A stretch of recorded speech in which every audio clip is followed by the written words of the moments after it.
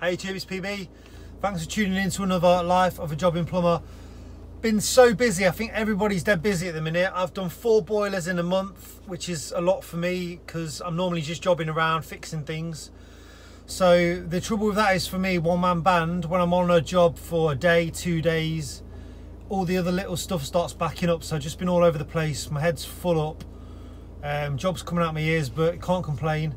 And also I've got a bit of an addiction to PUBG, PlayerUnknown's Battleground on the Xbox. So getting to about 10 o'clock at night, I'm having a couple of games on that, which is turned into 3 or 4 games. So I'm getting to bed later and later, starting earlier in the morning to keep up with the work, but I'm enjoying myself. So got loads of jobs for you to look at this week. Hope you enjoy the video. Thanks for your support, and yeah, hope you enjoy it. Cheers guys. Okay, quick toilet repair.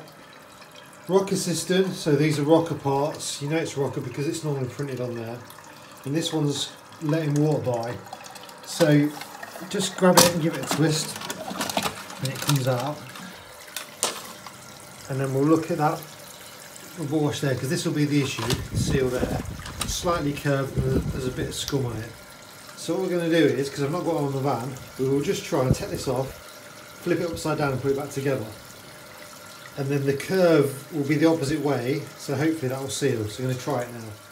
Okay, so you see that now, the curve rather than going up is going down. So we'll put that back in.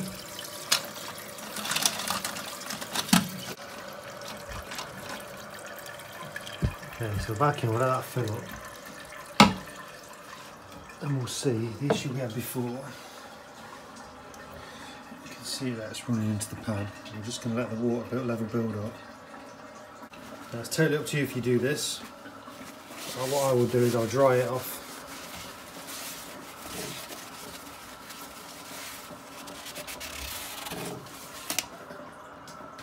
And then I'll just check my finger on there. If any water runs down, my finger's still dry. I'll keep looking at that for a few minutes, but I think that's done it, because normally you can see a trickle or you'll feel it onto your finger. That's filling up now. Obviously we can still quote for a new seal or even a new siphon, but if you want to get it fixed, works similar with tap washers on ceramic disc taps. Take it out if you've not got one, flip the washer the other way up, because there'll be the good edge will be the other side. Tap washers, if you've not got a tap washer for whatever reason, take it apart, flip it over, and sometimes that will get you out of the shit.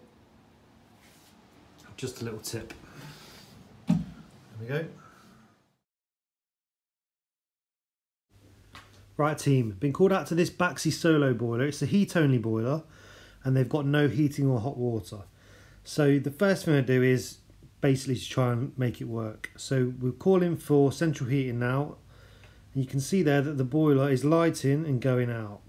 And then it will try to light again and go out again. And most boilers will do this 2 or 3 times, maybe even 4. And once it's decided that there's an issue where it's not staying lit, it will go into lockout, and that's a safety device of the boiler. So you can see there, the lockout light illuminates. That's the boiler locked out and it won't work until it's been reset. So if we look on the actual boiler itself, that we've got 3 probes here. The first 2, left and right, are the ignition probes. So they spark between each other to light the gas. And this third one is a flame rectification device. And that goes off to the PCB to tell the boiler that the gas has been lit. But you can see on this one, it's interrupted here by the condense trap. So the first thing I'm going to do is disconnect that. Then we reset the boiler and try again to see if it works. And what we're trying to do now is rule out one thing at a time, because it could likely be that the rectification probe is burnt out, but we're trying things in a certain order. So we can see here now, when we light the boiler, the flame comes on and it stays on. So straight away there, all we've done is unplug the cable, but we've identified the fault as being on the condense trap. So we need to look at the condense trap. Now you can't really tell from the video, but that condense trap is completely full. So what will happen is when the condense trap becomes blocked and fills up too much, it's a safety cutout that stops the boiler from lighting, because if the boiler lights when the condense trap's blocked and starts running and condensing, it's going to produce more condensate. There's nowhere for it to go, so it backs up and floods the boiler. So we now followed the condense pipe under the sink, and you'll find this on a lot of new builds. They take the condense pipe internally, which is good because it's combating freezing condense pipes on the outside. But when you take them into a kitchen sink like this, all the scum, the soap, stuff like that you normally associate with a kitchen sink can cause them to block. So all I've done there is move the blockage slightly and released some of that backed up condense water. I mean, you can tell, you can see all this in the pipe anyway. This is what you would normally find in a kitchen waste pipe. But when you're teeing in a condense pipe, it can quite easily get blocked because it's only a 20mm pipe. So we're basically cleaning this out, releasing all that backed up condense water, and that will empty the condense trap in the boiler. On this model, once it's emptied, that can't, normally it's not the end of it. You have to dry it out or wait for it to dry out. But here I'm just showing you, I've plugged it back in, we've drained the water out, we know it's clear now, and the boiler's going to light and stay lit.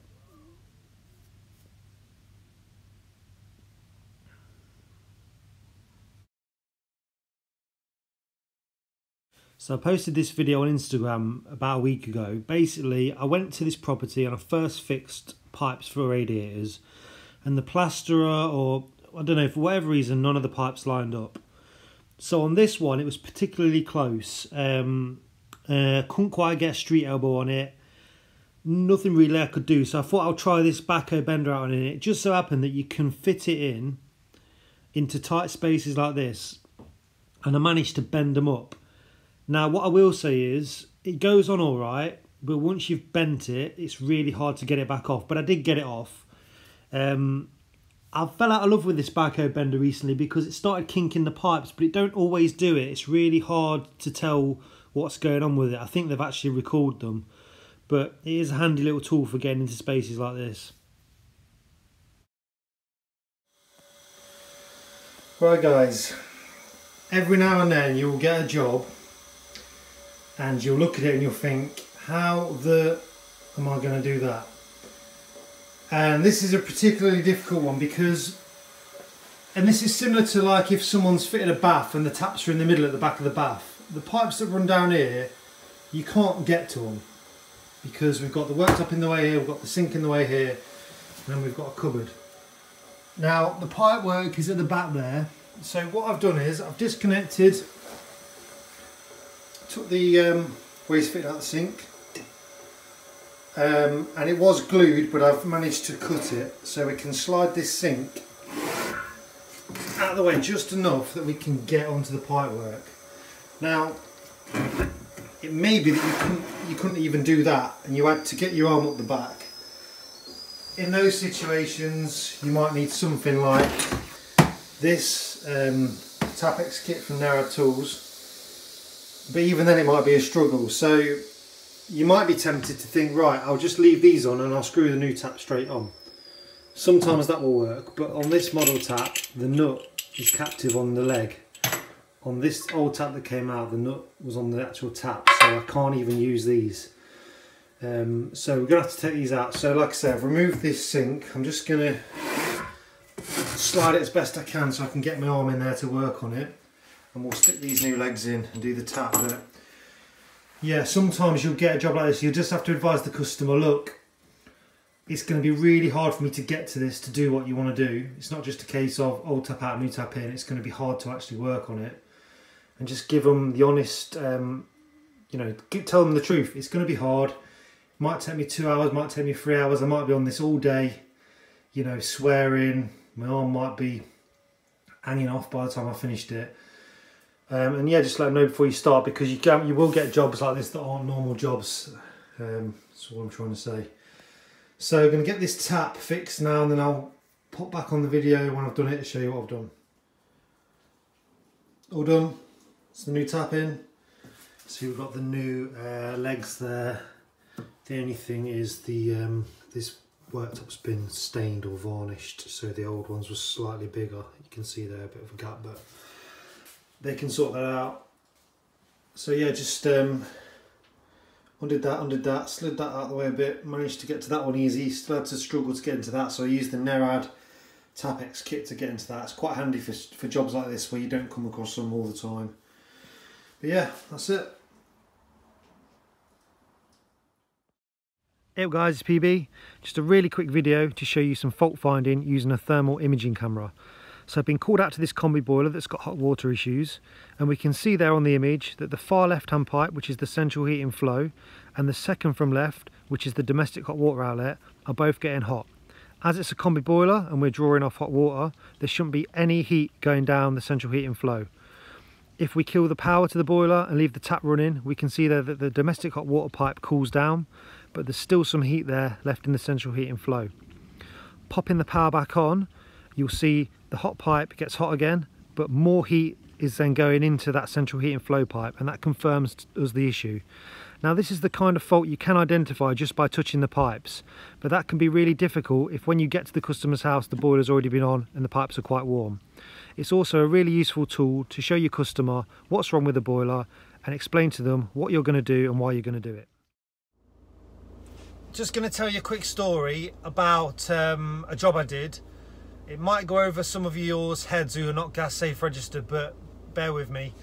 So I fitted a new boiler, Valent heat only, to a Gledhill Boilermate. So if you don't know what one of those is, it's a thermal store. Basically you've got 3 pumps on the unit. You've got the primary pump which circulates the heat from the boiler to heat up the thermal store. You've got a central heating pump which, when the room stat calls for heat, comes on, pumps the heat around the house.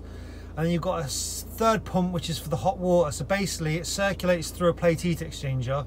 When you open the tap, runs through the plate heat exchanger, the water gets hot. So I fitted this 412, it was, heat only boiler, and it only had 3 wires to it. It had switch live, neutral and earth. So I thought, in common sense in my head was, take a permanent live there to the boiler, because it's a condensing boiler, it's got a circuit board, it's got a display. So I took 4 wires to it, permanent live, so the boiler was always on in sort of standby, neutral and earth. When it got a switch live, the boiler fired up, but it kept getting a fault. It was the differentials between the flow and return, the temperatures weren't quite right. So I called Valent Technical, they sent an engineer out, and apparently I didn't need the 4th wire, didn't want this permanent live. It was absolutely fine to run this boiler with 3 wires. So when the switch live came on, the boiler got the power as if you were turning it on at the wall, went through its sort of checks, diagnosis, and then it would fire, which I thought would be the wrong way to do it. I thought that would damage the boiler, you know, having to come on. It was almost as if it's having a power cut and then coming back on. But because the boiler was on the permanent live that I'd give it, when the Gledhill Boilermate called for heat, it was so instant that the boiler fired up, it was messing around with the flow and return temperatures. So the guy came out and said, look, just get rid of the permanent live, which took me about an hour dragging a new cable there from the airing cupboard. Take that out, it's perfectly fine to run it on 3 wires. So yeah, and now it works fine. So you learn something every day. You always get a bit nervous if you fit a boiler from brand new and something's wrong. You think, oh, they're going to come out and they're going to say it's your fault, they're going to charge you. But he was absolutely fine. I think Valent are a great company to deal with, technical side. So yeah, that was that. But yeah, if you're fitting a heat only boiler to a Gledhill Boilermate, just be aware a lot of boiler manufacturers don't like them because they do have issues with them. So yeah, learn something new every day. What's up guys, it's PB. Getting loads of questions about what you can get in these van vault sliders. So, standard DeWalt box, won't go in vertical, will go on its back, you'll get 2 high. Standard Milwaukee, again, won't go in vertical, will go in on its back, you might just get away with 2. Standard Metabo, on its back, 1 high. Smaller kit boxes like the Nerad Tools Tapex kit and a Baco hole saw kit will go in vertical and on their backs. Standard Festool, you'll get 2 of those in. The next size up, you'll only get 1 in. Wider gear like this Rems press tool won't go in widthways, will go in lengthways on its back. Same with the DeWalt, won't go in widthways, will go in lengthways. And the double Makita box won't go in widthways, will go in lengthways On its back you'll only get one in. Stuff that won't fit in: flute box, too tall; DeWalt T-stack box, too tall. Hope this video's helped. Right, this was a funny job. So the customer called me up and told me that they got no heating or hot water. I inquired what boiler it was. They told me it was an Ideal Classic, and straight away in my head I'm thinking it's probably the fan. So I asked them a couple of questions. Yeah, can't hear anything, the boiler's not even making a sound. So I said, yeah, it's probably the fan, I'll bring one with me. So turned up with a fan. When I got here, just before, I took the case off, checked, was the power to the fan? No, there wasn't, which means it's not a fan issue, it's a PCB issue. So all I did was check the leads on the PCB, and I removed the one for the fan and put it back on, and it started working. So it just goes to show, don't charge in like a bull in a china shop. Even though you might get Ideal Classic fans go all the time, just do your basic checks first, because it was just a dry connection on the PCB that was the fault here. So all I needed to do on this one was just check the cable on the circuit board, check the voltage to the fan, and work out what the actual problem was. But yeah, just one of those things, dry connection, didn't need a part, got it working before I'd even finished my tea. This job been called in to service the gas fire. Now the first thing I noticed when I saw it was this little tube sticking down, and on the top of the coals was this little disc saying that the chimney has got a chim sock installed into it. So basically this is like a big airbag. You've probably been to properties before where they're not using the fire, so to stop the draft they've stuck some newspapers up there or an old duvet or something like that. But this is a bag of air that blocks the chimney off when they're not using the fire. So I've come to service it. They've not used it luckily, but the fire is still turned on, it's live, so it could have been used. So what we're going to do now is let the air out of this unit and pull it out, and then I'm going to do all my basic checks on the fire. So flue flow test, spillage test, have a look up there with the torch, nip outside, check the terminals are the right terminals, things like that. You'll do all this on your training when you go to do your ACS for gas fires, but don't very often see these, so it was a bit of a surprise to me.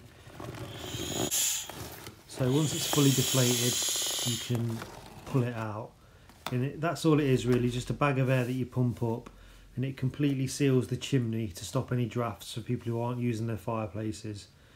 What the danger is, things that fall down, birds can make nests and things like that, so you need to check the chimneys. So I've done all my basic checks, got the fire working. Now you can see here this is a 9.5 kilowatt input fire, which if you don't know means it needs a vent. Basically your fire burns the oxygen in the room, so if it's over a certain kilowattage you need to provide extra fresh air, extra ventilation. So it's really important you check your vents, because a lot of the time people will do this, and again it's just because there's a draft. So they'll be sat in the house, they'll think, oh, it's really drafty coming from this vent, I'm going to block it up. What they don't realise is if they're then using their gas fire, so for instance Sunday afternoon, put a film on, it's a bit cold, so you put the gas fire on, you've got all the windows shut, all the doors are shut, you fall asleep. That fire will burn all the oxygen in the room and then start producing carbon monoxide. So this is a really important thing to check.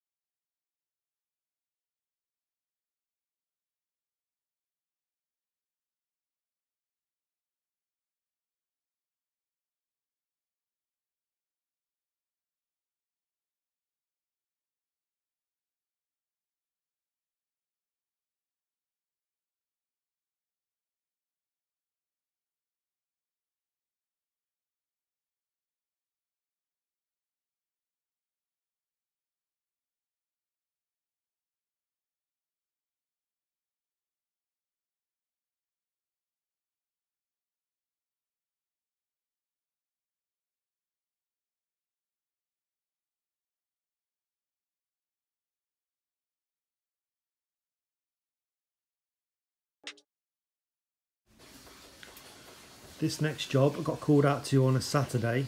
There was a leak coming from the boiler, and it was coming from the AAV box, the air admittance valve, just above the pump there.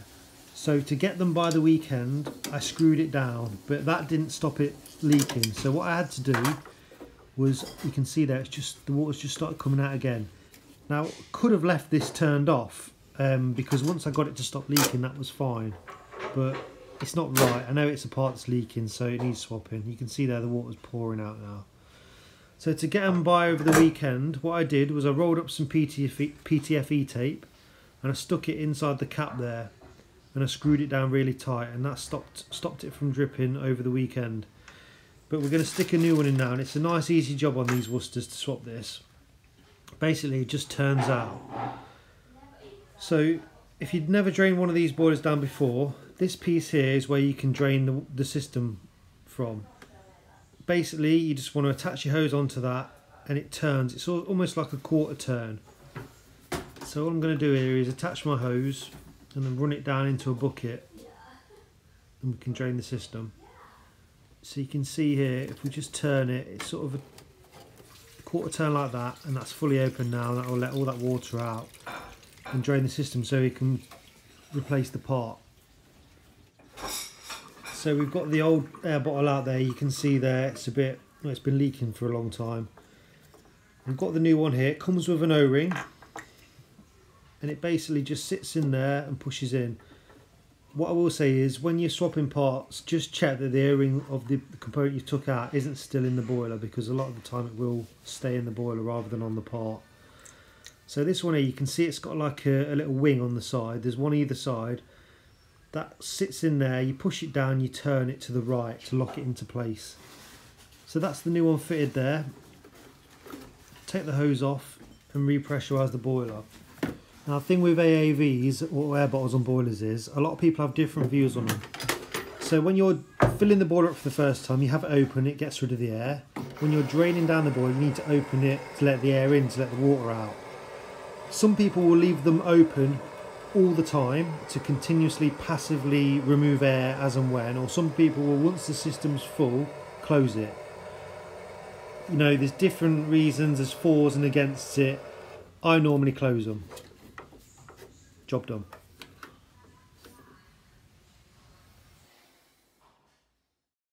What's up guys, it's PB. Just a really quick video on some boiler fault finding with NTC sensors or thermistors. So you want to grab your multimeter, change it to the ohms setting. Now mine's auto ranging, so that's all I've got to do, but yours you may need to set it manually, and you want to be testing at around 20k. So on those two pins, we're getting the resistance of around 11,000 ohms, which is about room temperature, which is about right. If we warm the thermistor up, the resistance will decrease, and you can see now we're getting about 2,000 ohms, and as the thermistor cools down, the value increases, and it will go all the way back up to room temperature. If we cool the thermistor down under a cold tap, get it nice and cold, the resistance will be higher, and you can see now when I test it, we've got about 14,000. If I put my body temperature on it, we're bringing it down again. And this is all it will do, is the resistance will change according to what temperature it's reading. Hi guys, it's PB. It's Would You Rather Wednesday with a difference this week. We're taking requests. Okay, this one's from David Lang. David wants to know, would you rather work with a guy, you get on alright with him, but he turns up 2 hours late, gives you all the shitty jobs, lets you graft away while he's on his phone messing about, and he always seems to get away with it, and then at the end of the day he leaves at the same time as you do? Or would you rather work with someone that you really can't stand, you really don't get on with? What would you rather do? Plumber Centre have brought out a new own brand filter, but it's actually made by AD, and it's quite a nice little filter. Only place I will use it is when it's really tight and you need to service it from the front, because it's a front facing filter. It's a brass body plastic filter, but as I say, it's made by AD. So I fit one on this boiler. I'm just going to show you a picture of it now, and then I did a little video review of it when I got it for Instagram. Obviously time will tell if it's any good when I go back to service it next year. If it's been dripping, if it's can't get it to bits, it's crap to service or whatever, I'll let you know. But for now, seems like a decent little unit, 50 quid. As I say, front facing, good for a tight spot. The isolation valve on it, you can isolate the filter to service it, and it's an inline valve, so your heating will still work while you're servicing it, if you ever need to do that. But yeah, fitted one. Here's a little video, and then in 12 months we'll know if they're any good or not.